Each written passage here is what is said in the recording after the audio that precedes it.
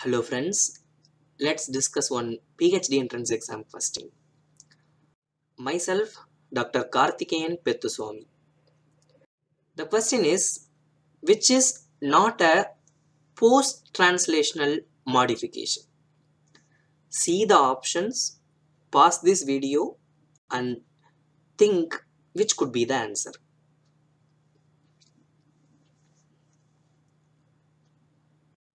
Thanks to Wikipedia, now you can see the list of post-translational modifications here.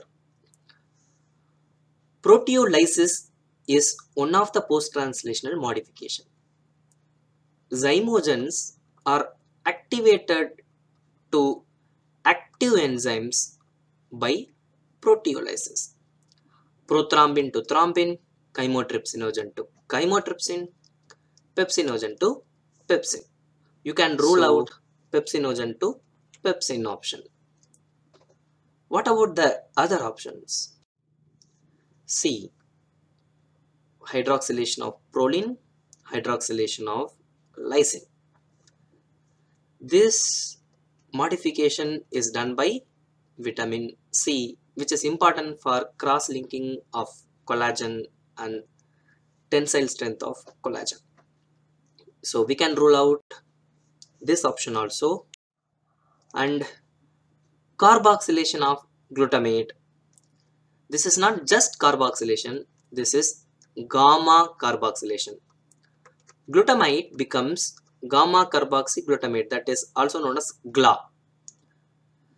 GLA is an important component of vitamin K dependent clotting factors and protein C, protein S, protein Z, osteocalcin also.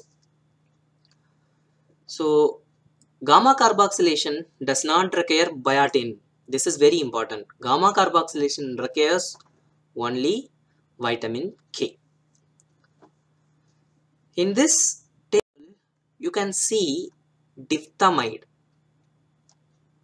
Have you come across this diphthmide?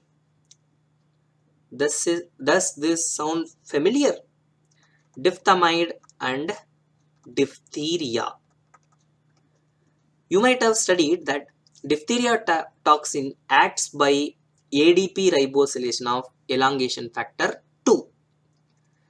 It exactly causes ADP ribosylation in this amino acid, that is diphthmide of elongation factor.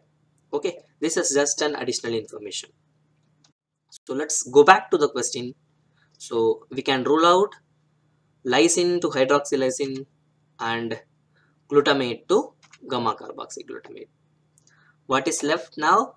It is glutamate to glutamine. So that is the answer.